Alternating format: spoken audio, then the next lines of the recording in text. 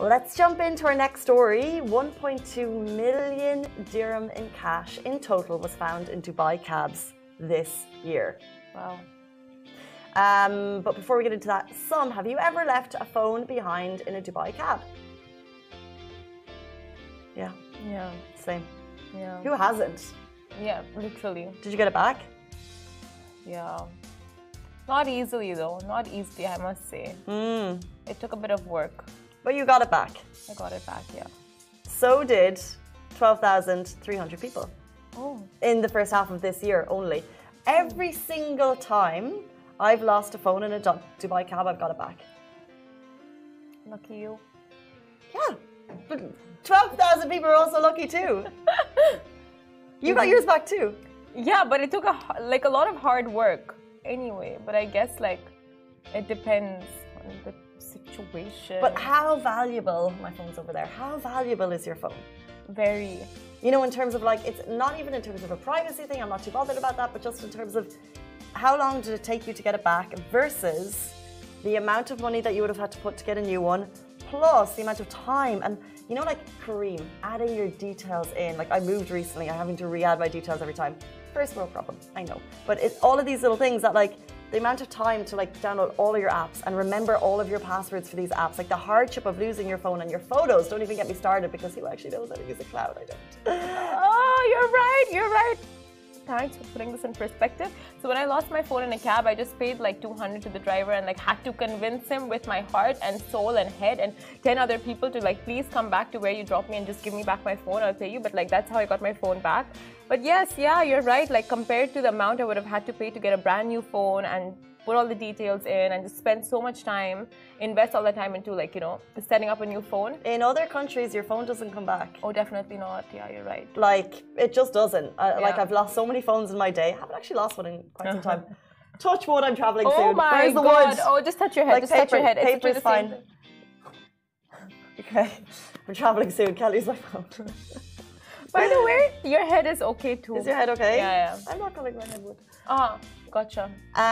So, where are we? We live in an amazing country. So not only were 12,300 phones left behind in taxis last year, those people got their phones back, as well as 2,819 electronic devices, 766 passports were returned, and 342 laptops, and 1.2 million in cash returned to people who lost it in Dubai in the first half of this year. That just goes to show you the incredible honesty of cab drivers in Dubai, reported by RTA. Just amazing. That's incredible, honestly. But to give you some more stats, 49,353 complaints and suggestions were lodged, which is dropped by 7% in comparison with last year.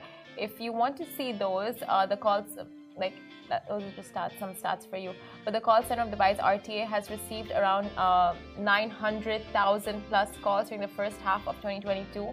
And you can call them directly at 800-1990 if you have any issues, complaints, feedback for anything related to public transportation in Dubai. But that's amazing. The statistics really go to show just how much integrity the people of Dubai have. It just doesn't happen in any other country. What I really loved about the stat you said at the end there, RTA's received over 950,000 calls, so nearly a million calls in the first half of this year, which is kind of mind-boggling considering we're a population in Dubai of 3 billion people. And what they said was those calls are complaints and suggestions. So my question is, how many are complaints and how many are suggestions? Because people love a moan, people love a rant. Yeah. So I would love to know the ratio complaints to suggestions. Where do you think it sits? I think complaints will be much higher. Suggestions. I think it's always complaint suggestions. Usually. Because people don't really, if I were to call, I would call if I was, dealing with something and I needed assistance right away. Yeah, you don't call for the good stuff. Yeah, if you want to give feedback or this is what I faced, this is what you guys should improve on, or this was amazing, you would rarely. So I think complaints would be much higher. And the Dubai, RTA in general, has a pretty fluid system. For example, the lost and found. If you lose if you lose something, anything, you just make a call. You have to give the details, where you lost it on the phone, the metro. You lodge it, I've done this before, and then a day or two later, then you get the information you get the information that your phone has potentially been found. Like, look, by the way, this is not sometimes when we talk about like, leave your door unlocked, this is not a call for people to leave their door unlocked. Proceed with safety, have that level of caution about you. But know that I would love to know the percentages, but a lot of people do get their phones back. For sure, but I'll tell you what, like Casey said, be diligent, like no matter when, where, what you're doing. Because my friend, he lost his wallet in a cab, never got it back. And that's just one example of like, it doesn't always work out in your favor. So always do a quick check, no matter where you're at. Like if you're in the metro, if you're in a cab, if you're in a bus, if you're on a flight, no matter where you are, just always look back, take a quick check before you leave anything, like exit. You might, have lost your, I don't know, key, like your key might have fallen out. Like so many times, like I've lost my house keys just because it fell out of my pocket. So always do a quick check before you leave any of these transportation mediums. Yeah. But it's just amazing. Like my mum forgets things all the time. She left her wallet in Dubai Mall and it came back with like cash in it. More cash? Not more cash.